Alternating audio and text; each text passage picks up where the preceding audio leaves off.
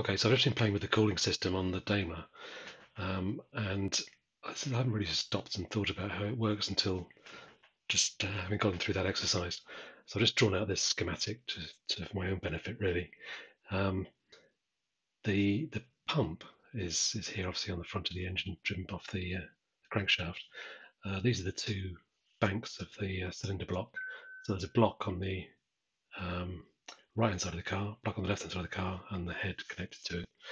So that the pump is feeding straight into the block on the right hand side, and also that same passageway comes across, bridges across to the other bank, the left hand bank.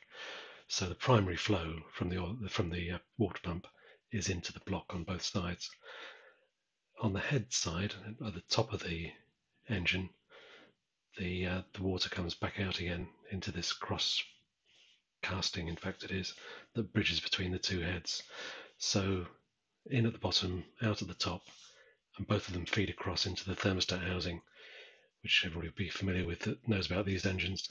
Um, Incidentally, the temperature sensor is here, so it's picking up the water as it comes off the heads and back into the rest of the cooling system. The thermostat housing is here with the thermostat inside. Thermostat will be closed when the engine is cold, of course, so it'll block off this seat here. There's a tapping here as well on the thermostat housing, which will allow water to flow along here into the manifold um, and out of the manifold and back round to the pump. So it joins the pump on the suction side. This is a larger diameter channel straight into the blocks and out to the heads, but the smaller one comes into a T here and into through the pump. So when the thermostat's closed, there'll be a small flow through here because there's actually a deliberate hole in the thermostat. But the bulk of the flow will be through the manifold, in fact.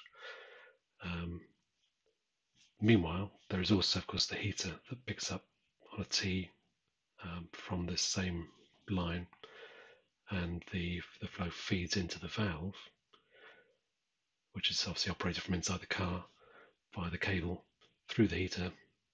It goes in at the bottom, comes out at the top. That also flows back around here and back to the pump ultimately. So when the engine is cold, the only way that flow kind of happens really is a small amount through the thermostat, but the bulk of it's happening through the manifold and or the heater. So my having disconnected the manifold for 20 years is actually quite a bad idea, I realise now. And in fact, I mostly had the heater on permanently. But if it was shut and there was no way for the coolant to flow through here, then when the engine's cold, you could actually block off the this sort of bypass flow, which would be bad news really, because you need a bit of flow through here, to make sure the thermostat is aware of the temperature of the engine, and also that this temperature sensor is picking up the right temperature. So you do really need that's a low volume flow right from cold.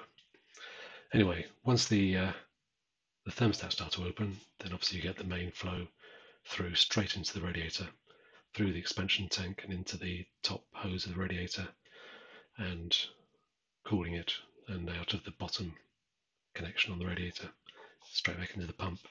So once you're up to temperature, so the bulk flow is just around this straightforward loop essentially, complicated slightly by the two banks and these lines splitting, but there's sort of a fast flow rate through here, and this heating of the manifold and heating in the car, interior heater, can happen as well. But it seems to be when the engine is cold that this manifold circuit is particularly important.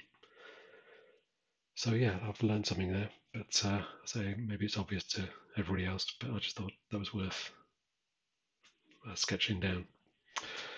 So the other realization I've come to, having been playing with the system recently, is that these entrance to the heater and exit from the heater, as well as the manifold for that matter, these are all quite high with respect to the expansion tank and the rest of the system.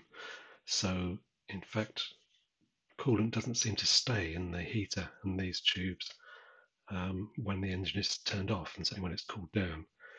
It seems to rely on the pressure from the pump coming out of the heads to actually force coolant up through these hoses into the manifold and the heater.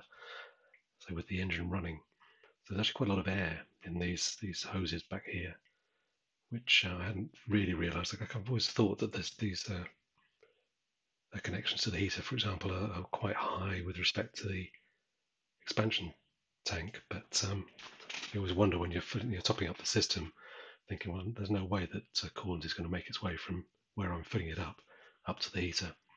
And sure enough, that doesn't seem to be the case. It does seem to rely on the pressure from the pump to get the coolant up there, but only when the engine is running. So yeah, that's kind of interesting, but it seems to be just the way it works.